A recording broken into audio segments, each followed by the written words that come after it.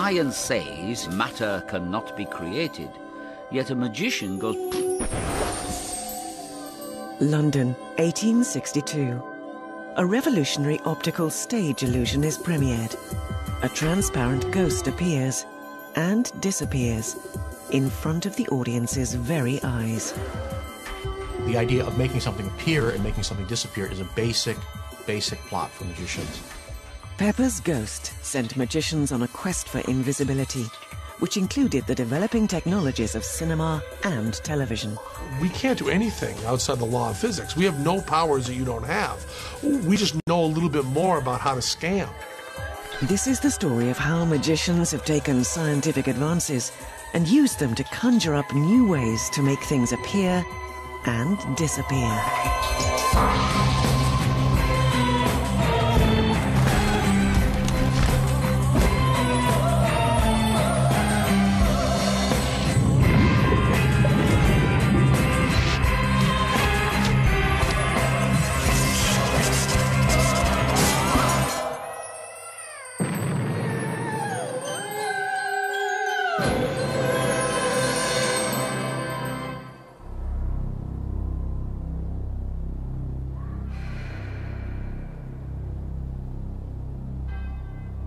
I think magic is a metaphor for life, you know, and at the beginning there's a big change, nothing is there, and then something is there. And at the end there's another big change, something is there, and then it's gone. But between birth and death, it's change every day of your life. At the end of the 18th century, a new craze gripped Europe, a frightening entertainment that exploited our ancient dread of death and the afterlife, but which used very modern technology, the magic lantern. Optics can be used to create the appearance and disappearance of people. It can also be used to produce ghosts. Phantasmagoria was the creation of Etienne Gaspard Robinson. He claimed he could bring the dead back to life. Now, you wouldn't buy a ticket for this show. You would be met on the side of the road, and then you'd be led through a graveyard. He would take you through brambles and thorns and over broken down tombs and gravestones. And the whole process would disorientate you. You would be led through a door into a space which looked like a chapel. The illusion must have been enhanced by the atmosphere, this spooky, chilly, sepulchral auditorium. And then suddenly...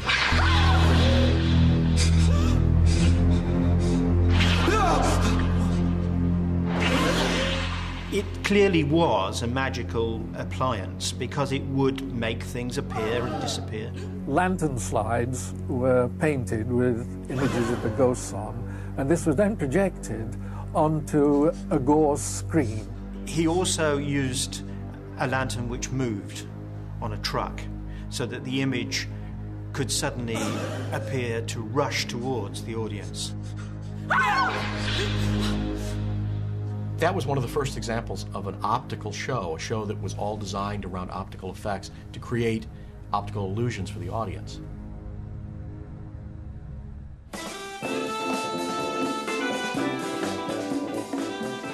Magicians are always looking around for different ideas for their new act, things that will draw the public into their performances.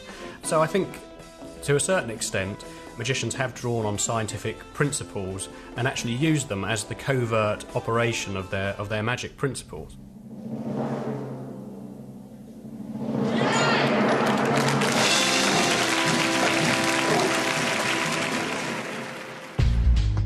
Magic doesn't exist in a vacuum. It's survived only when it's kept up to date, playing on the latest hopes, fears, interests, and knowledge of the audience.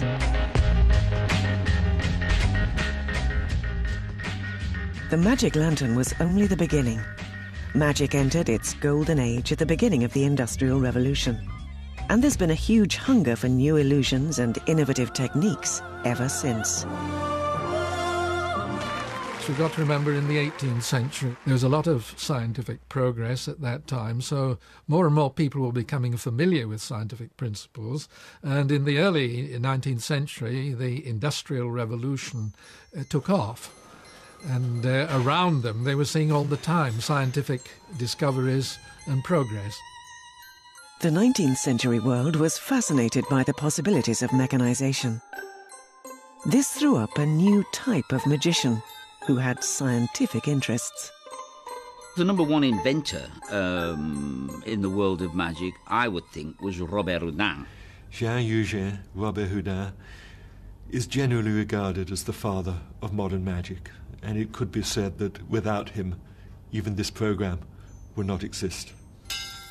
He was a clockmaker, a designer of magic, and he could perform, so he was a triple threat. Before him, magicians had a rather lowly status, regarded as charlatans from the dark ages of superstition. But Robert Houdin brought a new respectability and technical innovation to the craft that influenced generations of magicians to come. In the middle years of the 19th century, he opened a small theatre of magic, and fashionable society flocked to see his very individual wonders. One of the highlights of Robert Houdin's performances were these magical automata. And automaton is a fancy word for wind-up figures, clockwork figures. But Robert Houdin's automata built on that and became magical. And they did things that no mere watchwork could have done. One automata that nobody could fathom was Antonio Diavolo, a mechanical puppet who possessed lifelike agility and appeared to be operating alone, isolated on a swing. He was called Antonio Diavolo after a famous circus trapeze performer of the day. Do understand that when Robert Houdin was working this, he was not using electricity. There were no computers to help him. Diavolo wowed the audience, which never quite knew whether he was acting alone. Robert Houdin's skill was such that people were prepared to believe he could indeed have created an automatic person who could actually think for himself. So the real art of Robert Houdin was not in building these clockwork devices. It was in taking the notion of a clockwork device and then changing it and making it magical for his audience. As soon as they thought this was an ordinary automaton, this was an ordinary wind-up motor operating this, they were fooled very badly because he had amazing secrets that were concealed inside those devices. The magic world today has its own equivalent of Robert Houdin in John Gaunt.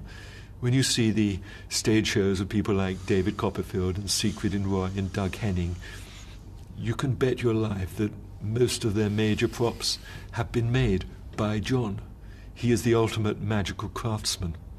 But he spends all his spare time recreating the magic of Robert Houdin. Okay, we have here the blooming orange tree of Robert Houdin from around 1845. Now, he would start off his performance by borrowing a handkerchief from a lady, and from another lady, her ring. It would go inside the cloth like this, fold it up, put into this silver chalice over here, and start the magical tree. It's set on fire, and as the smoke comes up through the tree, we see it start to bloom. Yes, you can see the orange blossoms come onto the tree. And slowly, yes, we start to see oranges appear on the tree.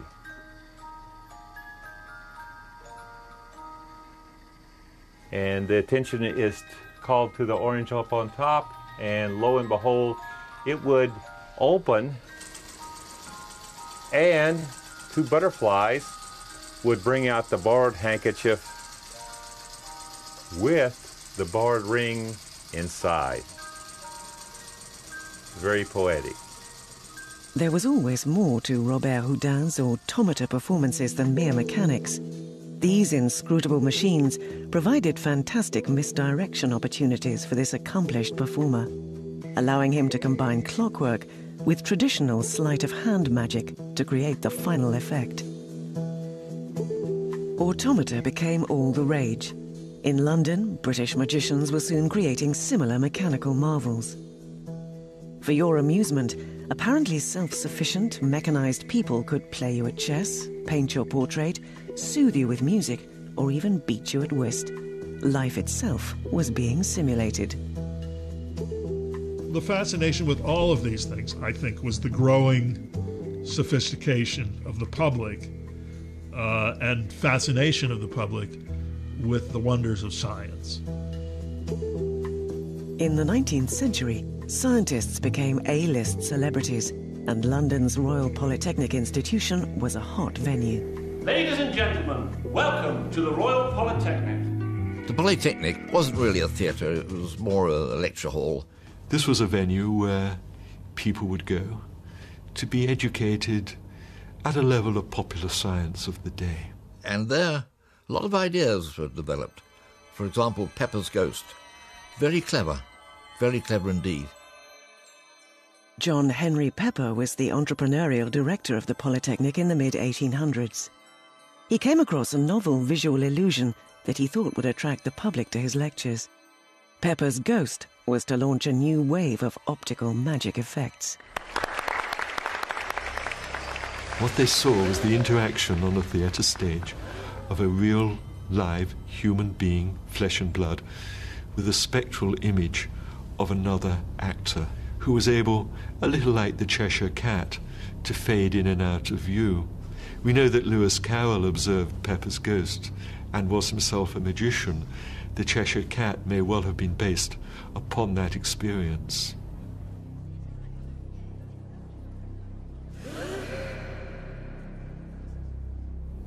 It must have been absolutely incomprehensible to those people watching it. It was a real Victorian entertainment in the way that we don't have them today. You know, it was something that appealed on a scientific level, it appealed on an educational level, and yet it was absolutely sensational. I've been very tantalised by the use of Pepper's Ghost, and I suspect I get asked to create it more than any other stage effect. So here we've got a little cardboard model of a theatre. It's probably somewhat more elaborate than would have been the stage at the Royal Polytechnic. But what the audience would have seen is the curtain rise on a scene not unlike this. And from the wings, perhaps an actor would walk on. Here we have a very glamorous ballerina. And then suddenly, to the audience's eyes, a ghost would appear. There were two things that weren't visible to the audience at the beginning of this scene. The first was a large piece of glass, which in fact they were looking through, and the other thing was this large pit. So the actor would be in readiness in the pit, but he would actually be invisible to the audience until such a time as he was illuminated. And this was partly because glass is actually a very poor reflector of light. It needed a brilliant light upon the ghost to actually make him appear. He would then glide across the stage, pushed on the trolley that he was lying back on, and at the other end of the stage, at the moment he should disappear, the lights would be turned off and he would vanish. The ability to see a ghost, to really see a ghost walking on stage, was something that people had fantasized about and they had never actually been able to realize on the stage. Pepper's intention was to explain to the audience how it had been accomplished. And he heard the gasp from the audience, he heard the applause, and he heard that amazement from them. And at that moment, he really became a magician because he realized that he couldn't take this away from them. And so he closed the performance, and he never explained to his audience how the ghost was produced, and it remained his secret.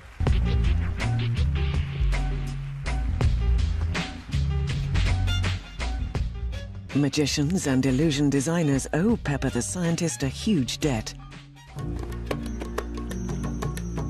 His work with reflections started them out on a quest for invisibility, an important theme that has stayed with magic ever since.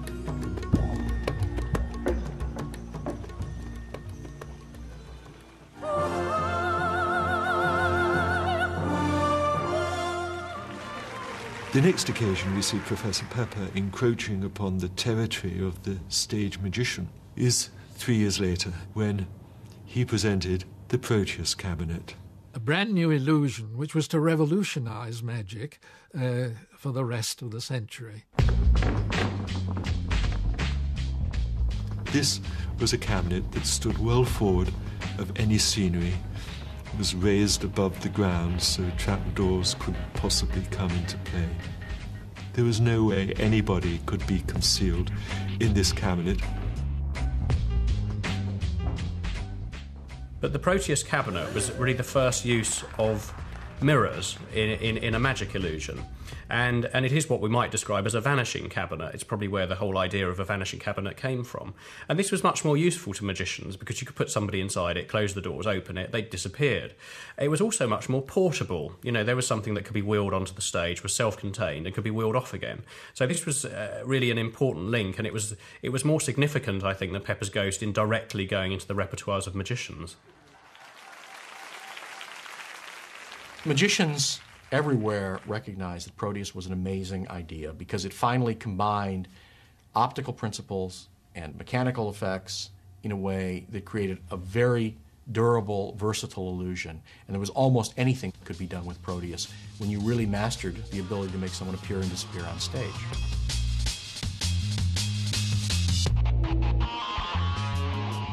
So suddenly, the whole idea of optics on a stage was within their grasp.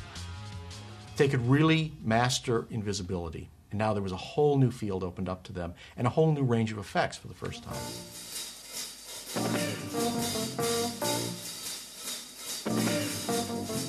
It was really the original magic cabinet, the cliche of the magic cabinet that magicians use today, where a girl goes inside of the cabinet, it's closed up and it's opened up and they've disappeared. That started in 1865 with the Proteus illusion.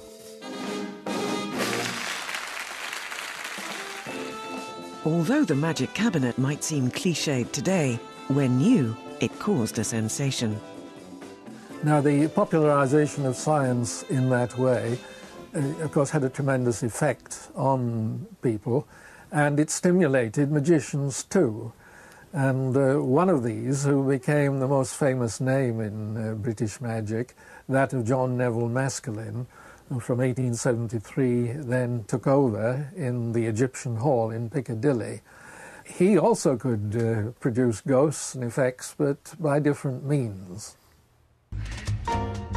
The Egyptian Hall was just a short walk from the Polytechnic, but it was a world away in terms of presentation. Maskelyne whipped up potentially dry scientific effects, adding Las Vegas-style excitement, humor, and razzmatazz.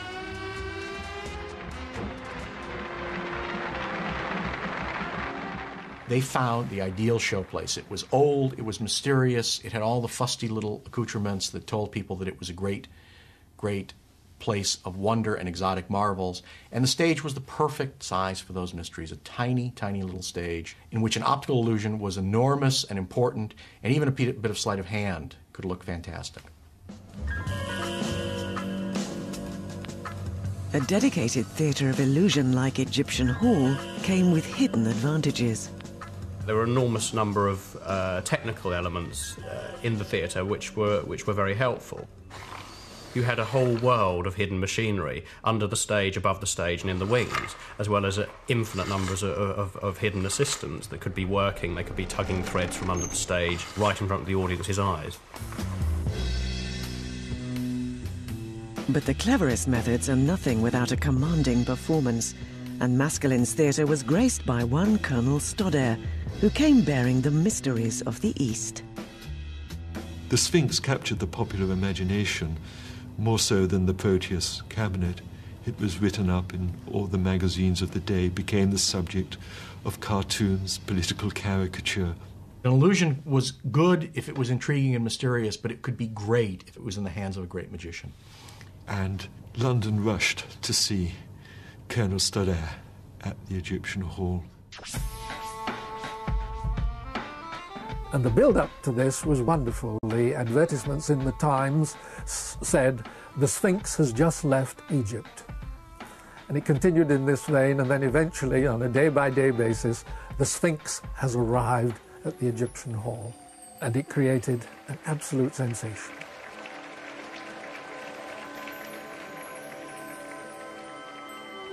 Audiences had been accustomed for many years to seeing magic tables that had long tablecloths on them, so assistants could be concealed.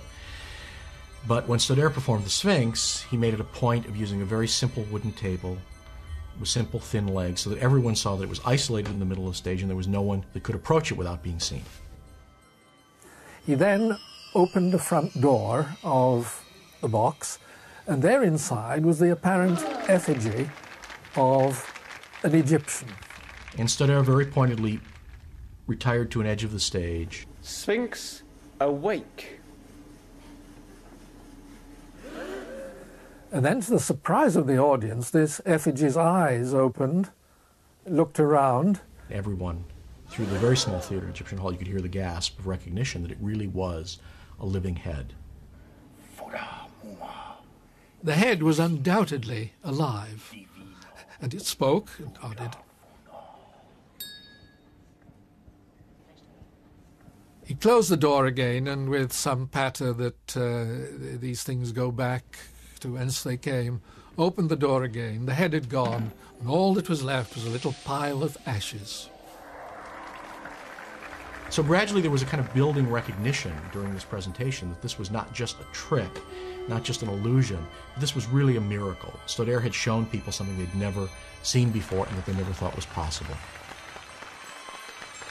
Now, the interesting thing about both the Proteus cabinet and the Sphinx is that the same method, the same secret, can serve us two totally different effects. But beyond that, I'm not going to say any more. But it was John Neville Maskelyne who really established the Vanishing Cabinet. Lords, ladies, and gentlemen, welcome to Egyptian Hall.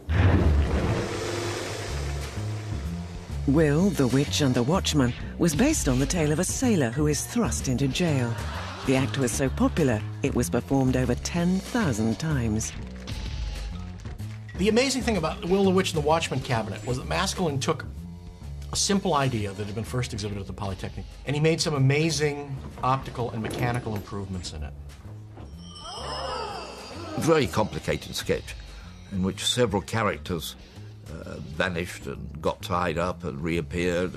There was a village maiden, a handsome swain, watchman, a butcher, a witch.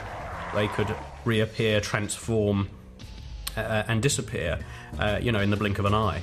Maskelyne and Cooke had successfully married technological innovation with a winning performance. And then to make it fun and to make it topical, what Maskelyne did is he dropped in one more character, which was a gorilla, which is a complete non sequitur for us today, but we have to realize that in that time, in the 1860s, gorillas had just been exhibited in London. The first specimens of gorillas had come back, and Maskelyne and Cooke didn't quite get it right. Their gorilla had a long tail, and one of the plot points is that the gorilla's tail is cut off by the butcher during the course of the action. A zoological inaccuracy that lent a useful twist to the plot's tale. 100 years later, a magician, an ape, and a box were to captivate an audience for a second time. So what have you found?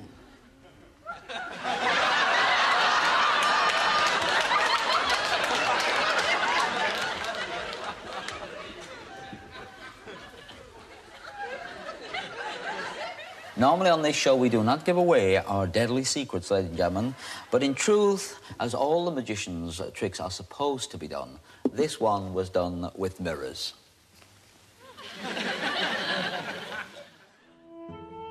Mesdames et messieurs, mon fils. But sometimes performers have misled audiences intentionally by keeping one step ahead of public knowledge and exploiting scientific ignorance. Magicians often bamboozle the public with supposed science explanations for what they're doing.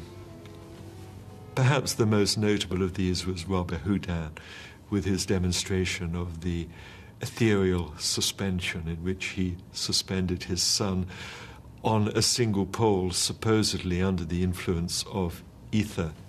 Ether, chloroform, really, had just come into the marketplace, and everybody was talking about the mysterious powers of this stuff, this ether.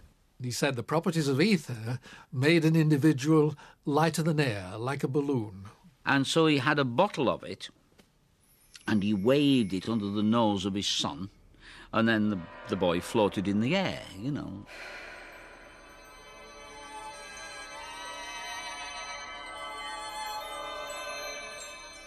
Now, to further the illusion, in the wings, genuine ether was being poured onto a hot shovel so that the vapour would come over the footlights to the audience and create the real atmosphere. And so Robert Houdin used the suggestion of ether during his levitation to make it topical and to feed on this debate. Actually, ether had nothing to do with it, and part of the debate that he aroused was whether he would subject his son to this dangerous gas and whether he was doing this every night. But actually, all of that was a deception. Magicians weren't respectable. Everybody was very interested in science, and very few people understood very much about it. Magicians took on a bit of respectability by presenting themselves as scientists, as Dr. So-and-so, you know. I need a volunteer. Yes. The most colourful of these characters was the electrifying Dr. Walford Bodie. Bodie was a charlatan. Dr. Walford Bodie, MD. It didn't stand for Doctor of Medicine. It stood for Merry Devil or Master Deceptionist. Dr. Walford Bodie, the bloodless surgeon. Bodie exploited ignorance and made outrageous claims about his abilities to control and tame that newfangled and dangerous discovery, electricity. Now sit yourself down. I think that Bodie would have really done anything to get an audience into a theatre. He claimed to be able to withstand the most astonishing amount of electricity passing through his body, and also claimed to be able to cure the sick and the paralysed. Trust me. No! So he used to get someone supposedly out of the audience, put them into the electric chair and fry them, essentially. And he was kind of capitalising on the popular backlash against, how cruel this was.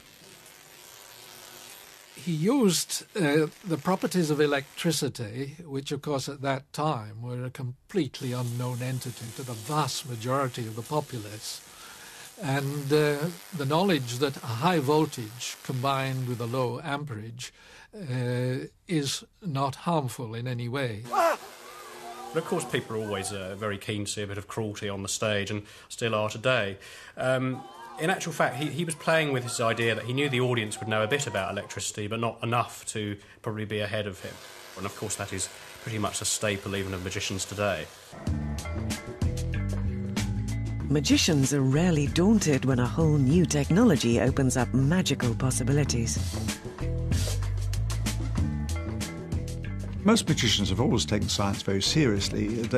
Because we like to keep up with the latest developments. I mean, when there's something new comes on the horizon, we think, can I do a trick with that? We've always been in the forefront of the novelty things that there are. We tend to be pretty up to date. I mean, Devant brought film to London, the cinema. Maskelyne and Cooke were well established at the Egyptian Hall when, in 1893, they employed for the first time a man whom everyone who saw him regarded as the master. David Devant was Maskelyne's protégé and was to become the founding president of the Magic Circle. He was also, in many people's opinion, the greatest British magician ever. David Devant represented the new age in magic. Devant's fascination for pictures of all kinds led to his interest in the emerging moving picture industry. So ironically, the very earliest cinema is being shown and perpetuated and exhibited by magicians. Pioneers in this was a man called Georges Méliès, who was a magician. In fact, he'd been intrigued by visiting the Egyptian Hall and seeing Maskelyne and Cooke with their mysteries.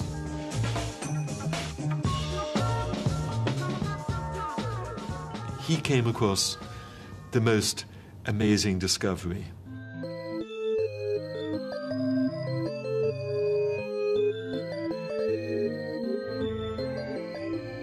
He used magical thoughts, but created them using editing. So that people would vanish, pow, and reappear, pow, because of his editing, you know, freeze the frame, get out of the shot, continue the shot, freeze the frame, bring him back. That's how he did the stuff.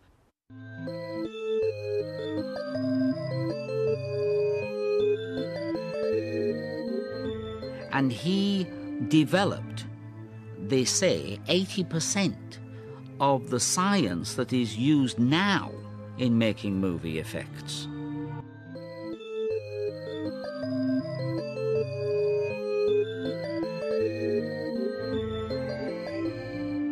He does an illusion with his head on a table, which is a very similar image to the Sphinx of just a generation earlier. Many of these trick films, many of the special effects that we now take for granted really grew out of magic shows. They were techniques being used by magicians that were transferred to the film. So you can see all of the analogies of Pepper's Ghost, all of the reflected images and the superimposed image. And you can see the various elements that were used to create that were transferred by George Méliès right onto the film. He was using the same formula of light objects and dark objects, of lit areas and darkened areas. The same formula that was being used for Pepper's Ghost was put on film.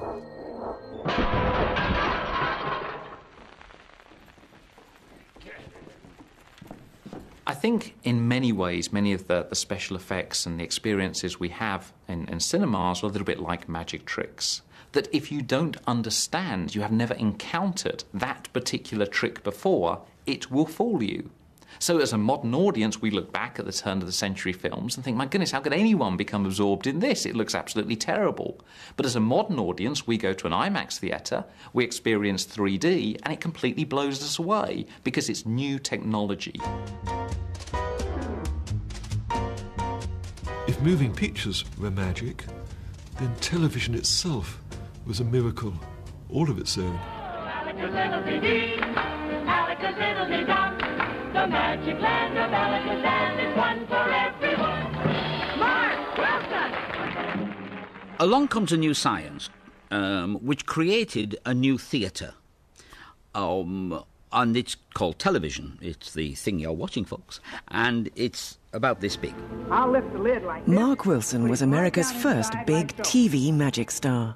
One of the great advantages of magic on television can be that the entire audience is contained in an area about this wide. You see, that's that television lens right here. The roof comes off, and inside, wait a minute, inside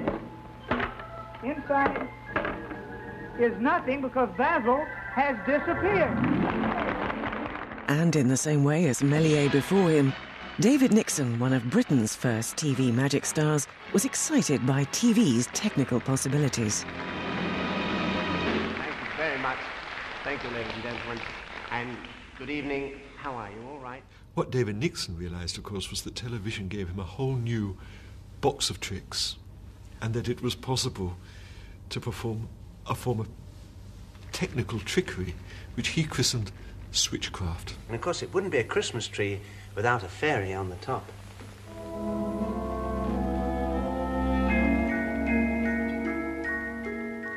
And right at the start of his show, David would have his hand like this, and a little girl would be, well, she was a big girl, really, but she was only this big, and she would be dancing.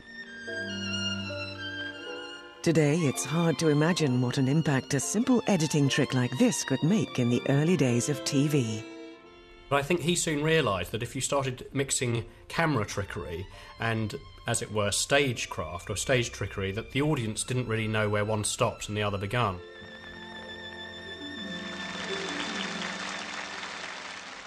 I think it's always very problematic to take magic and place it on television. I think the viewers always feel one removed. There's always that notion, well, if I was really sitting in the audience, I'd be able to work out what's going on, because they understand that television producers can use some sort of television trickery, some sort of camera trickery, or choose their angles very carefully. Sometimes television loses the magic for us.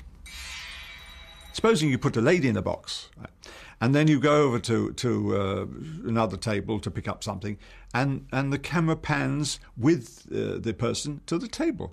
Well, it's, you know, while that's happening, the lady's got out of the box and has changed, and anyway, you know, you could load an elephant like that.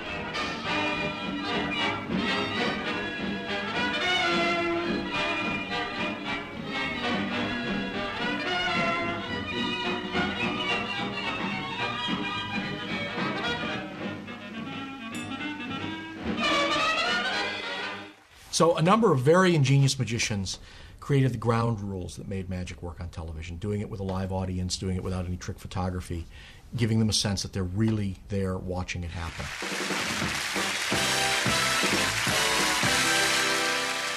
At the height of his career, Paul Daniels was attracting 15 million viewers every week using this approach. One of my balloons has escaped. It was a mark of discipline of the Paul Daniels Magic Show through the years that no camera tricks were ever performed. Now this is camera 3, and this is big. But we sort of broke with the rule on one occasion. It wasn't a camera trick, but it was a trick with a camera. And just look through there, wave at the folks at home, and that's called camera 4, you see. So you just give a wave, see, like that. There you are. Right. Yep. You're a star. So we put the cameraman and the cameraman in there, right? Now he's poking out through a little hole, you know, shooting through a little hole, and he's shooting the person we've got on the stage, you know. Now the cable, as you can see, goes out the bottom, but we place this baton, ooh, splinters.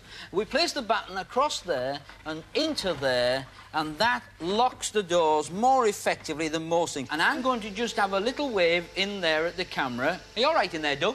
Fine.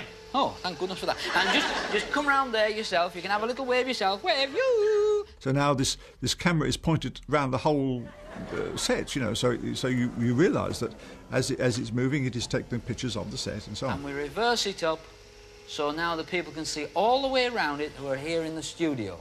I promised you a camera trick. This is a trick with a camera. 3, 2, 1...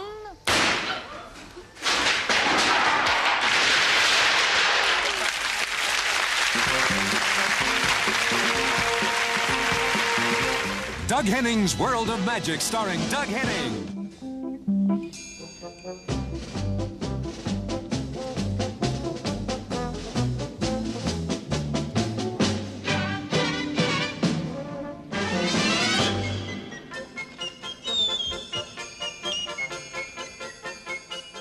Well, Doug Henning was a special type of guy.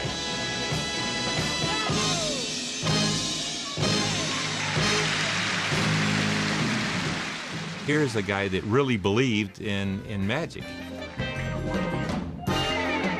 Doug Henning was America's preeminent star of the 1970s and was the first to have huge, extravagant TV magic specials built around him. Steady, girl. Steady. Now, ladies and gentlemen, something you'll never forget. In a few moments, you will see the elephant gone now!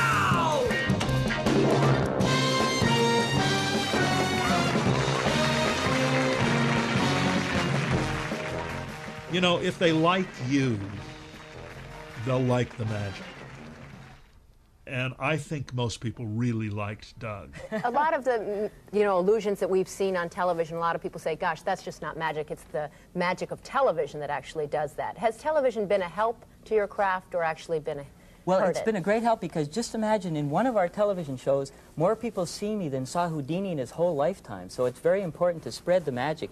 But also you have to be very careful that people don't expect trick photography and think it is. So I always try to do my shows in front of a live audience or do live shows. Like, this is a live show, so nobody could kind of gimmick the tape or anything like that.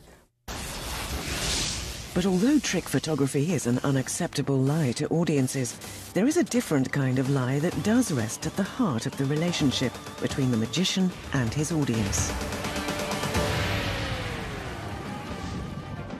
Magicians are the only group of professionals in the world that lie to you and are honest about it. Here's a little trick with 4 ordinary wooden rings. The fellow had an ordinary handkerchief, and he put this handkerchief in his right-hand pocket. Your audience goes in to a theater with the understanding that they're going to be fooled, that they're going to see something that's not real. And they're saying, bring it on, show me. He's up to his hanky tricks again.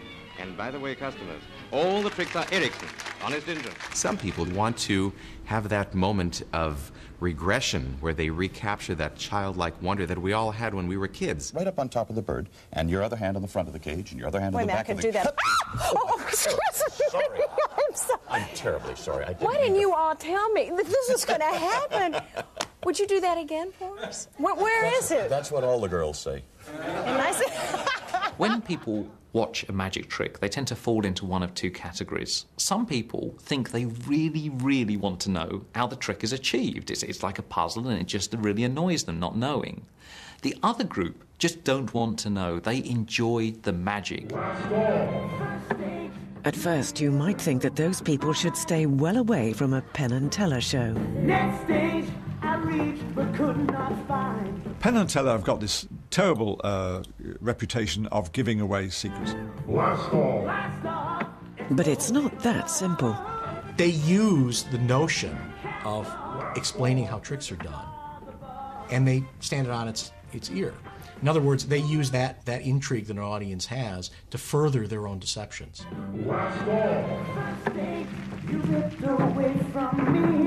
Show 'em how it's done, brother. There are no secrets in magic. There are no real, honest-to-goodness secrets in magic.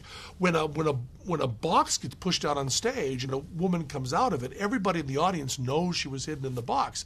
You may not know how to build it, but you know she was hidden in the box. And for some reason, magicians think it's a deep mystery, whereas nobody knows how their TV works. People don't know how their toaster works, for Christ's sake. You know, that's like, oh, the refrigerator, how's it getting cold? Well, we're keeping that a secret from you. You don't have to. No one cares. Penn and Teller are no longer the bad boys of magic. There's a more recent form of disclosure, far more troubling to magicians. I would never deliberately reveal a secret to the general public. There are people who do it because it's a really easy way to make a living. It's that simple. They're not very clever at doing it, so they think it's clever to reveal the secret. You're about to see one of the world's top magicians break his code of silence and reveal some of magic's most closely guarded secrets. He will be known only as the Masked Magician.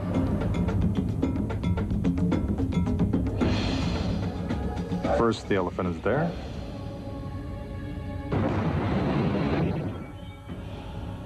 Then he's not. Have you figured it out? Well, here's how the trick is done. Now, the magicians at first were very, very angry. Of course, they were angry with me because they didn't understand my involvement, the truth behind my involvement. For his first trick, the masked magician will turn one of his assistants into a tiger. The magician selects an assistant and puts her into the cage. And when the curtains are removed, our assistant has been turned into a 500-pound tiger. The message that it sends is the wrong message.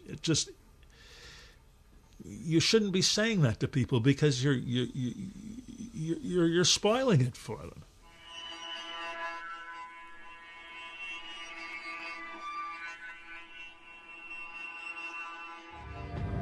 The idea is to prove to the audience that the lantern is empty. When a magician goes to these lengths to prove his point, you know he's up to something. It's time to change. It's time to... The audience needs something new. They want to see new things, and magicians need to think and not rely on illusions that other magicians have created, 30, 40, 50, 60, 100 years ago. Now that we've shattered some of magic's greatest illusions, hopefully this will encourage magicians everywhere to come up with bigger and even more impressive tricks. And who knows, maybe someday we'll show you how those tricks are done too. But in this day and age with internet and magic shops and magicians willing to write books, the concept of the secret is really no longer a secret when you really look at it. Okay, let's let the cat out of the bag and show you how the trick is done. You can always go to the library and you can always open up a book and you can always go to a magic shop and you can always find how simple those secrets are. But people don't do it. And the reason people don't do it is because it's not very interesting. So exposing secrets is a kind of formula for disappointment, and it always has been. we can't do anything outside the law of physics. We have no powers that you don't have. We just know a little bit more about how to scam. And the scams have grown to gargantuan proportions as magicians vie to outdo each other, vanishing bigger and bigger objects.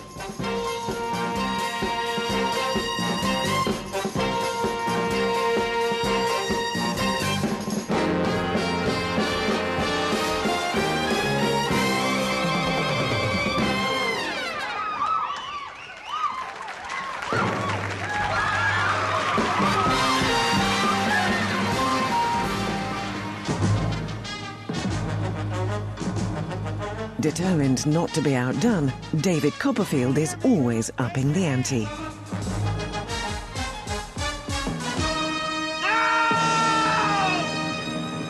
But there are always rivals.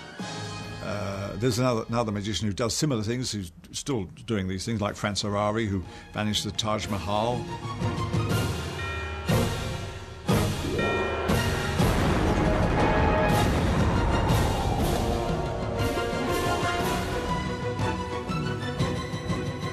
And that's wonderful stuff, but it does take a lot of swallowing.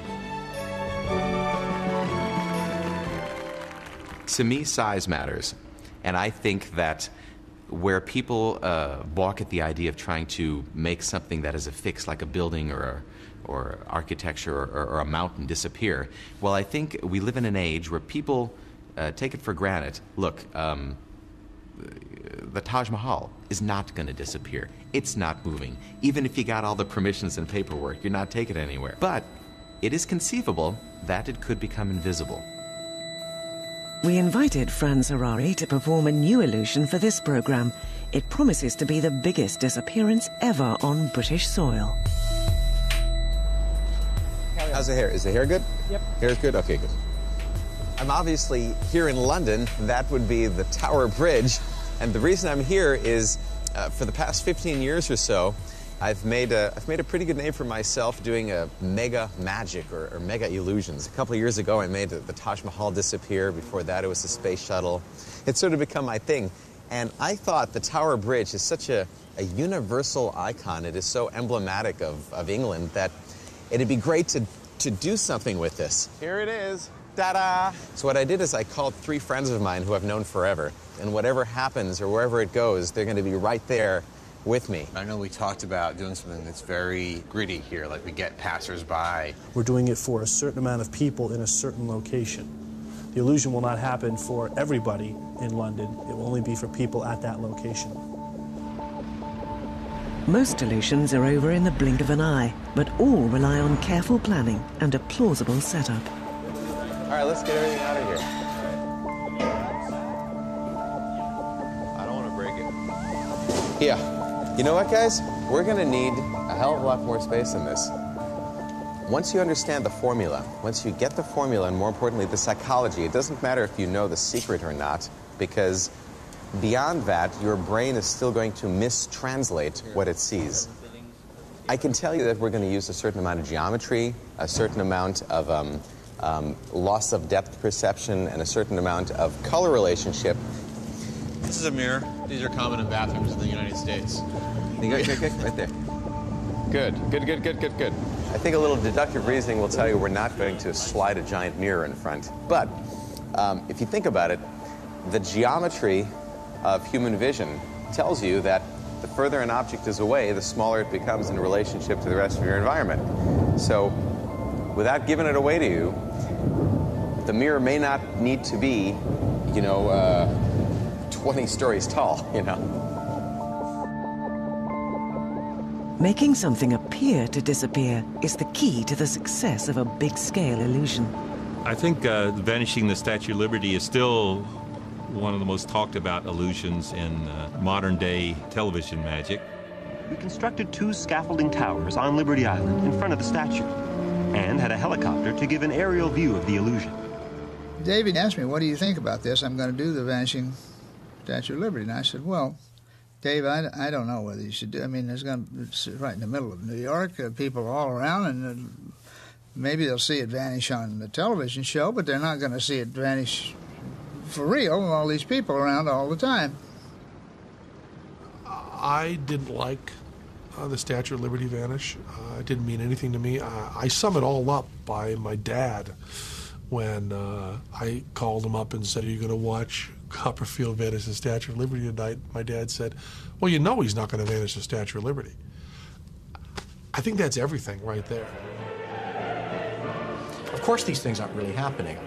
The whole thing is a fantasy that there's a person called a magician who can create these wonders, and that you're there the night that it happens to happen, the night where everything is wonderful, and you've seen this miracle. It was an interesting project, and we built it right here at our shop, and it was a monumental piece, as you can imagine.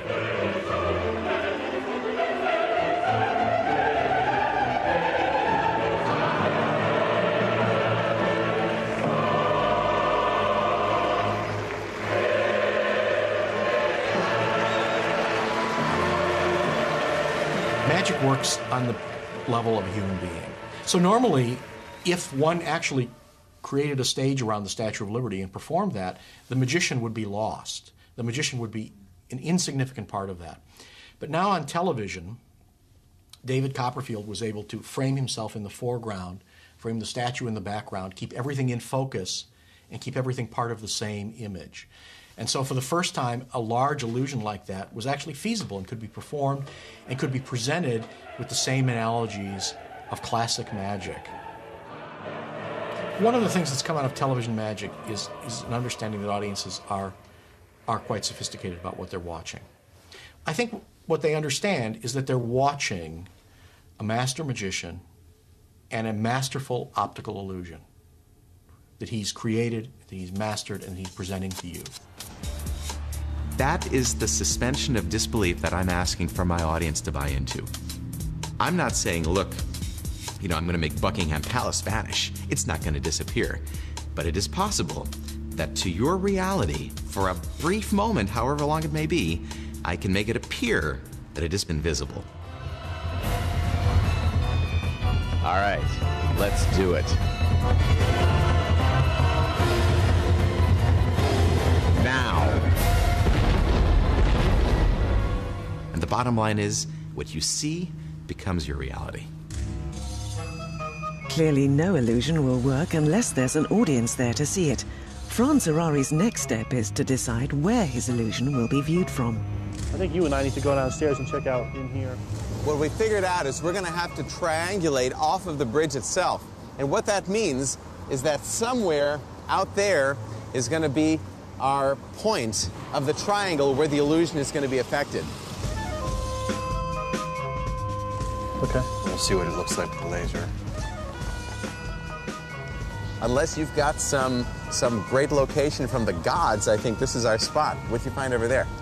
Yeah, it looks pretty good from over here. Very clear view of the tower. I'm going to come over to your side and see what we got, all right? In order to figure out the exact angle of our equipment for the illusion to be performed, we're going to have to triangulate with a beam of light, a laser beam actually, from location, and bounce it off 2 points from the bridge itself. Okay. I think we're going to have the mirror come back a little bit more. All right. Well, this is cool. This is it. So let's say we set everything up right over here, okay. right? Okay. We place our lock right over there, and this kind of becomes our zone here.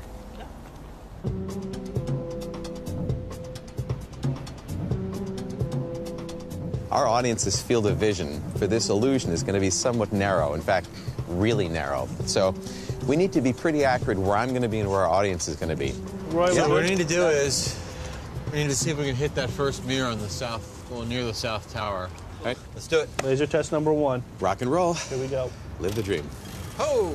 Hey, that sucks, huh? The idea here was that with a single laser and 3 points, we would be able to triangulate the exact location, which we're real close. I have a suggestion. I think to get a more definitive point of reference, I think we may want to just switch back to the old method. You want to use real old-fashioned surveying equipment? Well, it'll be more reliable than this right now.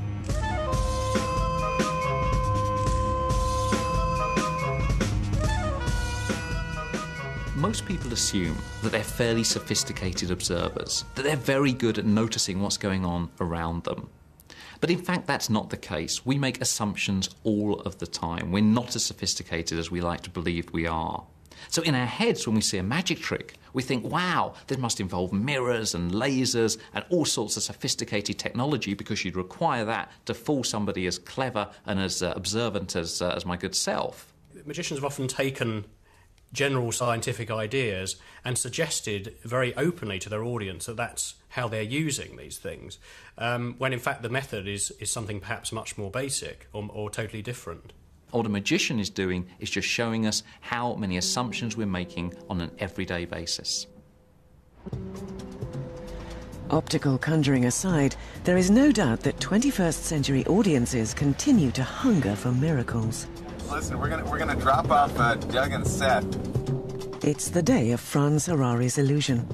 Although Tower Bridge may have stood undisturbed for 110 years, today may be different. Doug, you there? I'm here, Franz. It's showtime. You got a whole thing? Yep. You can see Doug and Seth on either one of those caissons. We found our triangle, and this is pretty much what's going to determine where our kind of zone of the illusion, of the effect is going to be. It gives us about somewhere between 20 and 30 feet. The only thing we're missing is an audience. Ultimately, magic is all about the effect on the audience. It's about creating a moment of wonder in the audience's mind. That is really where the magic occurs. It occurs in the minds and the expressions of the people watching. And that also becomes the prover to the home audience that what they're watching is real. Hey guys, come on over, I want to show you something. You guys got a moment? Come with me, I want to show you something. How old are you? 13. 13, you married? No? Okay, this is sure. This is, you know what this is, right? I'm going to see if I can't do a little magic with this pendant. Now to do it, I'm going to need some magic words. Abracadabra. Abracadabra is good. A little blow. Check this out. Gone. You can go back to your folks there. I'm going to try to do this one more time with a different bridge. Thanks, Roy. All right, Doug and Seth, you good? I'm good, Franz. I'm waving the flag and I'm on my mark. Looks beautiful. Yeah. All right. You're about to see something amazing. I hope. The count of 3. 1, 2, 3. Oh my God! Oh my God! How it look, Franz? Does it look good? Yeah, it looks good.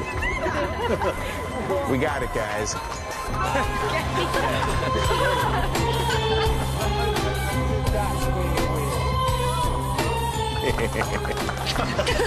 Rock and roll. Fly away, Peter, fly away, Paul. Come back, Peter, come back, Paul. We all saw that little trick as children. We're all born with a sense of wonder, and it gets knocked out of us pretty early in the game. The secret of all great magical performance is to reawaken that sense of wonder. It can be a very powerful experience. 1, 2, 3. Gee.